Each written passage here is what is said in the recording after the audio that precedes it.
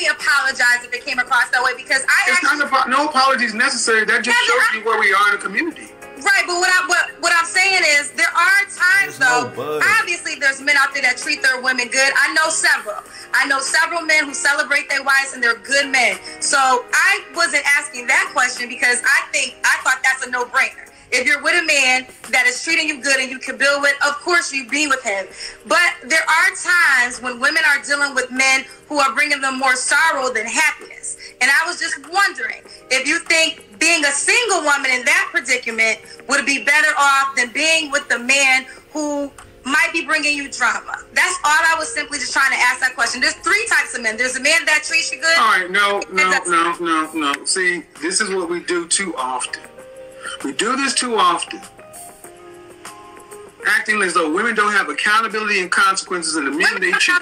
No, man. Okay, I'll let you go on for 30 seconds. And you say a man should be celebrated. I don't know why black women come in and talk about men should be celebrated. You're supposed to celebrate the man. He's not supposed to celebrate you.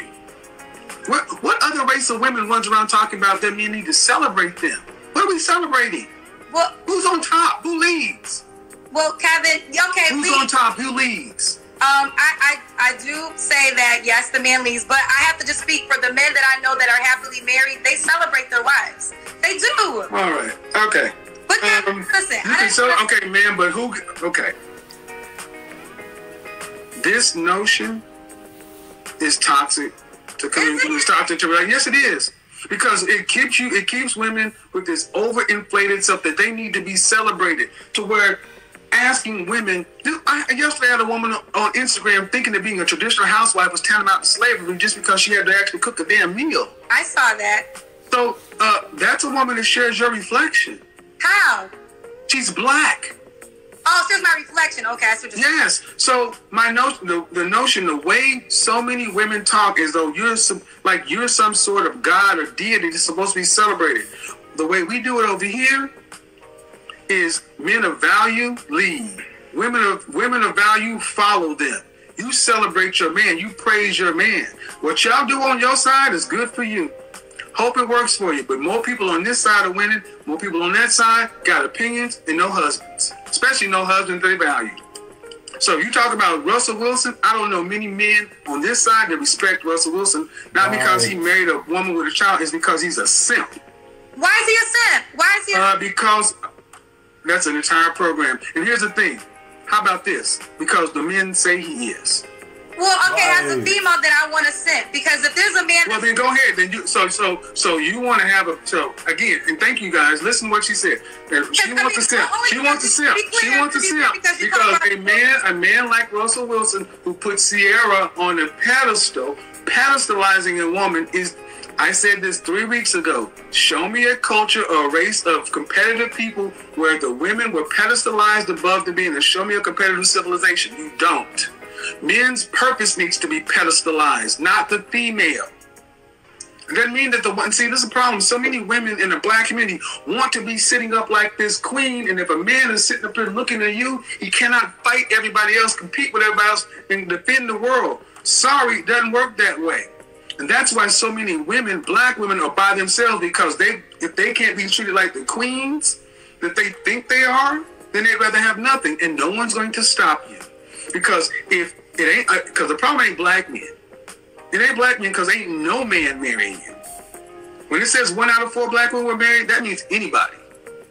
So your career, your job, your accomplishments, whatever is walking around making you feel great and wonderful about yourself, that works well until you're about 55 or 60. Then what? What's about the rest of life? Are you just asking me that direct question? The ultimate point is we get nowhere when we have women who still think they should be celebrated ahead of the men. Well, I think they should celebrate each other. And maybe we have Who should be celebrated? Who should lead? I don't mind the man being the head of the household. What do you don't mind? That was the wrong answer? Yes. Like, I think if a man... Okay, so who should throw the ball on... So who should handle the ball on the offense side of football? I don't mind if the quarterback handle it. Who should throw the pass? I don't mind if the quarterback, or is that the quarterback's job?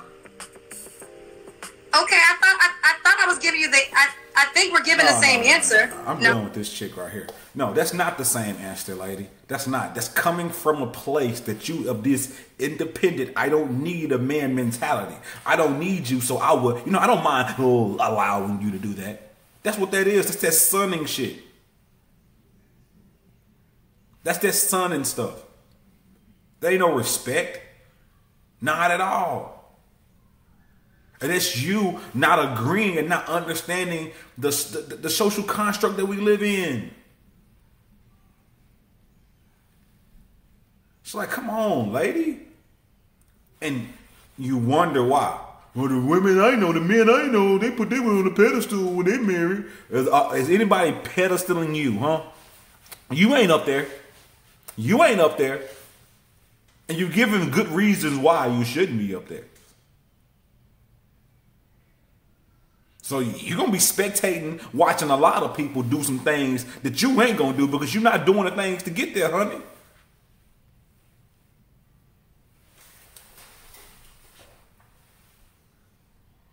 Like, come on. You talking about hope and, I don't want women to feel hopeless. They ain't got to feel hopeless. They're getting information on what to do. How about they do it? But no, this just because stuff. Like you said, how can we protect and provide you and defend this world if we're looking up at you at the same time? And if our purpose is to do all of these things, that purpose is our total quality of life. How isn't that higher than you or I? And that's not belittling you. It's called priority.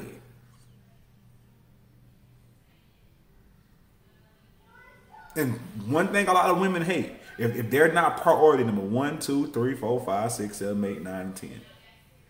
But then y'all want something.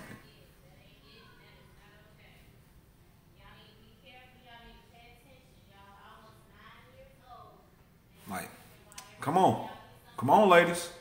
I'm gonna let this go for a little bit longer.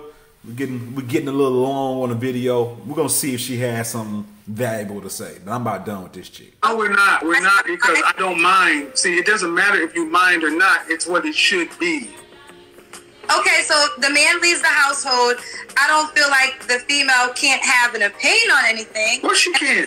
She's valued counsel. And I do think the man should be celebrated, but I also think, and I've witnessed it, men who hold their wives to high value and will do anything to protect her and would say that they would not be the man they are without that particular woman.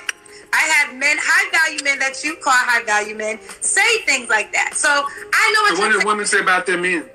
Say again? What do women say about their men? Oh, they love them. They appreciate them. They think that they're their king. So it goes both ways. They're celebrating each other. I don't think that's a bad thing. Okay. Listen, I appreciate you bringing me on your show. We're going to agree to disagree on a couple of things. Like I said, Friday and Saturday. Well, one way works and one way doesn't. Well, I mean, I will say this. Maybe I live in some exceptions to the rules because I'm just speaking on the things that you do. 1 in 4 black women were married. You do. And I don't know where you I don't know if you just look at my show Monday through Friday, that's the world. Okay, well, Kevin, can I just say this one thing? I feel like you do give good advice, but sometimes when the women come up here, you make them feel hopeless because there's certain things they can't. No, I don't make you feel anything. You're responsible for your own feelings. Okay, I will take that back. I will retract that. But I will say, if a woman has, I don't have any kids, but if a woman has children, and if she's a certain age, and you feel like there's no man out there for her, then what is she? So if I tell a woman what the statistics are, and what the men and if I tell you what the men are saying, see what you don't seem to realize is if I had a drone follow me every day when I go out into Atlanta or around this country, how many men are coming and say from high school to on walkers saying thank you for telling the truth, thank you for saying what I can't say every day. Dozens of men. Can I take a picture with you? Thank you for telling the truth. I'm so glad. So it ain't what Kevin is saying.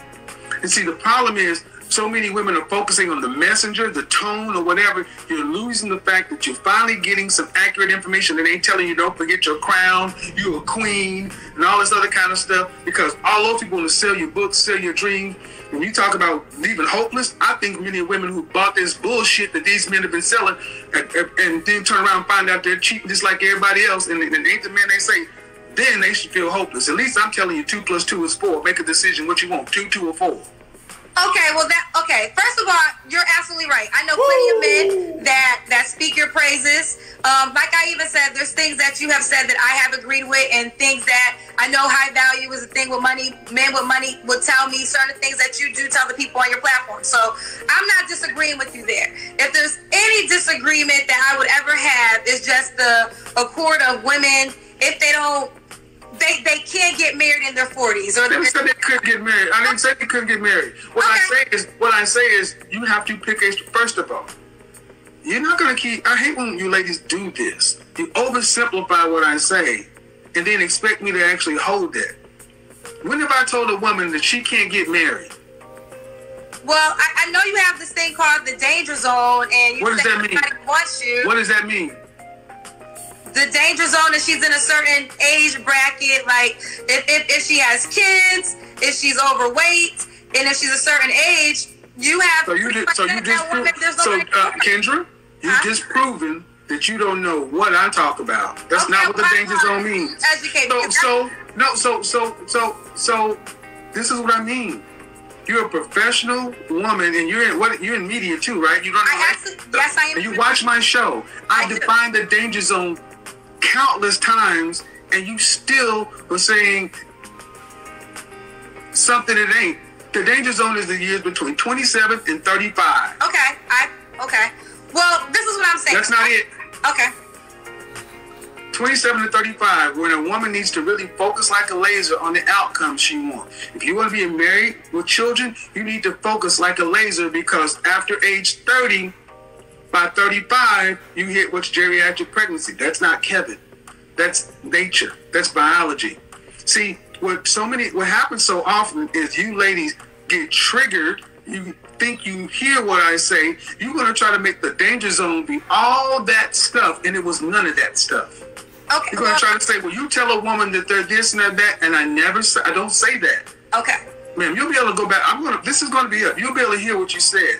And the fact of the matter is, I don't tell women that they can't. I tell them it's unlikely depending upon their particular situation. And yes, let me reiterate. If you are a woman over 35, overweight, and with children, it is highly unlikely that you're going to find a man making 6 figures plus who wants to marry you. Because those men want something in return too. And they typically don't want somebody else's children.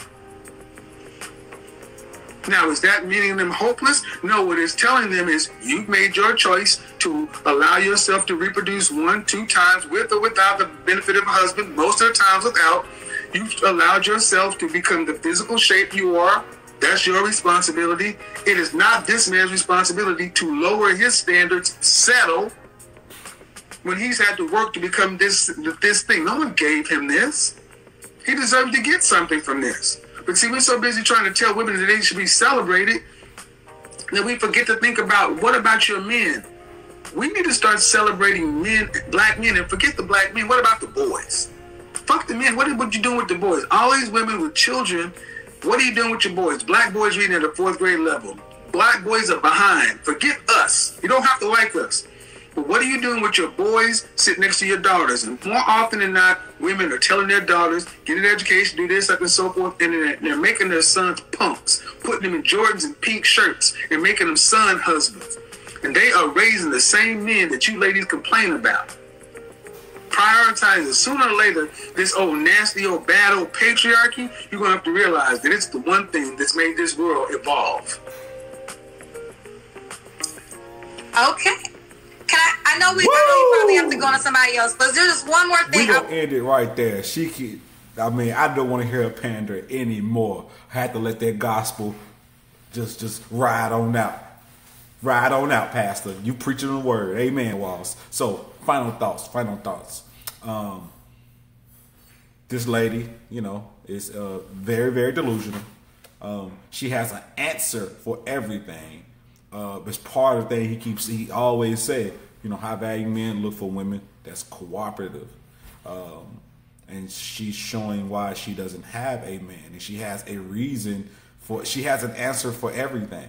And she even in her like, I guess, her state of delusion under the results of her life of not having a man, she actually has reasonings for that. You know, and got examples of how that she will have it, because she got a friend that's 41 that's having a child and is about to get married. So she can do that stuff. I can do it. It's by choice. I had a man that proposed to me 8 months ago, and I wanted to be happily married. So I was just wasting his time because I felt that he wasn't going to make me happy. And I was just, you know, slapping some skins, having some sex, wasting time, just trying to see if I still got it at 41.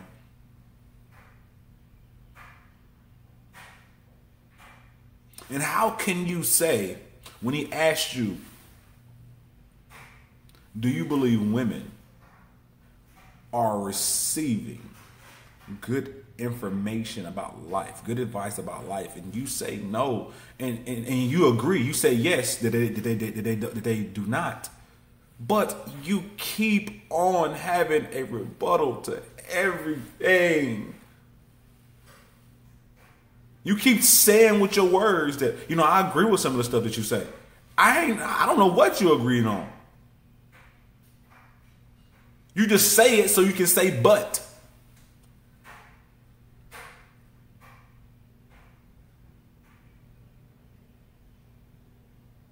You just say it so you can say but. And that's the thing with a lot of you ladies. It's like an interrogation room being with you guys. It's like, and that's speaking to the fact that he's saying, you don't deal with us in good faith, or we wouldn't be on trial every damn day. We wouldn't be on trial.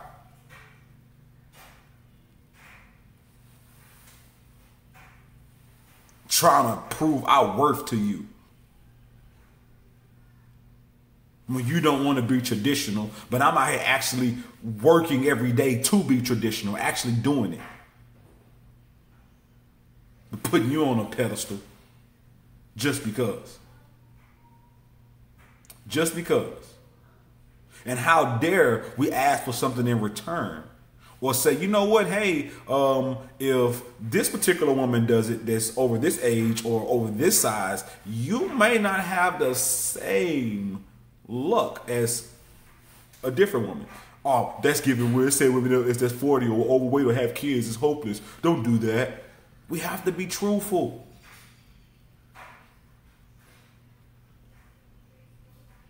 They have to be truthful. Stop it. I don't mind if he leave. You don't mind the president leading now, huh? Like shit is stupid as hell. Like, quit it. And once you change that mentality, you may finally get that knight in shining armor.